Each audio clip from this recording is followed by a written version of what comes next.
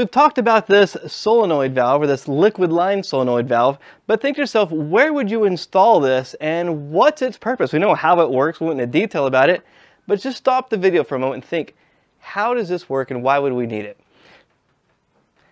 Let's think about where we could put this. There's many places to put it, but it's typically located somewhere in the liquid line. Sometimes it'll be installed near the outdoor unit, but you'll typically see it installed before your metering device at the indoor unit. Refrigeration is typically going to be here. A lot of times for residential, if you see it, it'll be located outside. Now, cool thing about this, we talked earlier about a crankcase heater, and a crankcase heater helped prevent refrigerant from migrating to the crankcase and all the liquid refrigerant being inside the oil. Well, this also is essentially about refrigerant migration.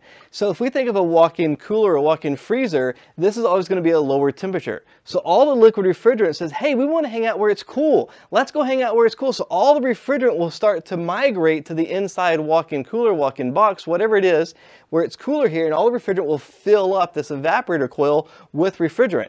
Then the compressor starts up and it pulls all this liquid refrigerant straight into the suction side, and it can kill or damage the compressor.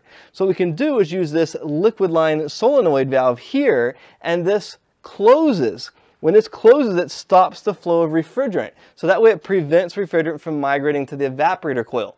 For residential, sometimes you'll see them and they'll install it where it's wired to the outdoor unit to where it closes on the outside.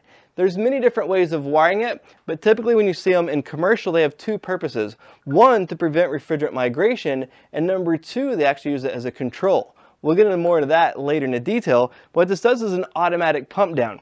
So what happens, this valve closes off. So think about the flow of refrigerant going this direction. And this valve, when we're de-energized, we've killed the electromagnet, so the valve closes. So the refrigerant can't go any farther. But the compressor continues to run. So the compressor pulls all the refrigerant out of the evaporator coil because it's all stopped here. As it pulls all the refrigerant out of the evaporator coil, the suction pressure starts to drop.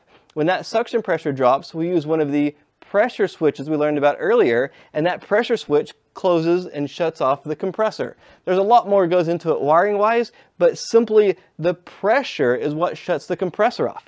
The thermostat will say, hey, we need more cooling. The thermostat will energize our electromagnet, our solenoid, open the valve. Now refrigerant is going through our metering device, boiling from a liquid to vapor, superheating. We're absorbing heat from the box, and our suction pressure starts to go up. When our suction pressure goes up, our pressure switch closes, the compressor comes on and keeps the refrigeration cycle going until the thermostat satisfies. When the thermostat satisfies, it kills the electromagnet, the valve closes, and it goes into what we call an automatic pump down. All the refrigerant backs up this direction. We suck it out of the evaporator coil, and that way we end up with the refrigerant where we want it when we need it. We prevent refrigerant migration, and we prevent a liquid startup, a flooded compressor in the startup. So pretty cool way we do it with refrigeration. Sometimes for residential, you'll do it to prevent the refrigerant from migrating back outside or prevent all the refrigerant from migrating inside. Sometimes if your compressor is up too high, they use it to help prevent all that refrigerant from flooding down into the inside of the house. It's not used so much in residential as it's used primarily in commercial, but there's tons of applications. There's even many more than I suggested with this.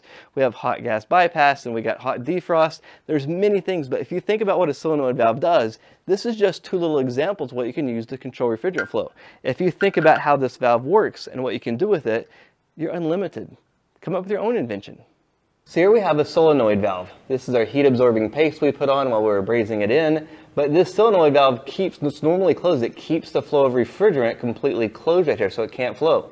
So if we were pulling a vacuum, we could typically only pull to this point, which wouldn't help us. So what we have is this handy dandy little magnet. What we're going to do is put this magnet right on top of our solenoid valve, and it pulls this valve open so that now we can pull a vacuum here through both sides of the system. It's also important that we have that solenoid valve on while we're brazing so that we can have that open also to flow nitrogen through this valve while we braze.